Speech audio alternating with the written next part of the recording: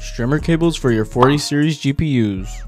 Yes, Leon Lee finally dropped these, so now I can stop using the 30 series cable to hide the 600 watt 40 series cable. So let's get this out and place the new Strimer.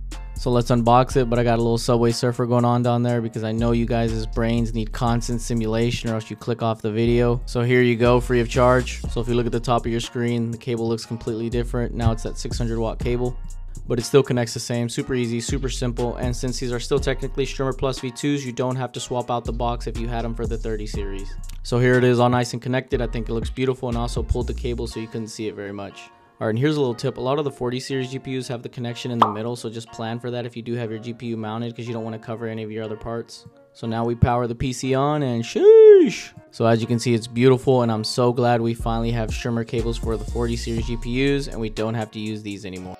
So that's it, guys. That's the video, and make sure to like and follow if you like this type of content. Love you guys. Bye.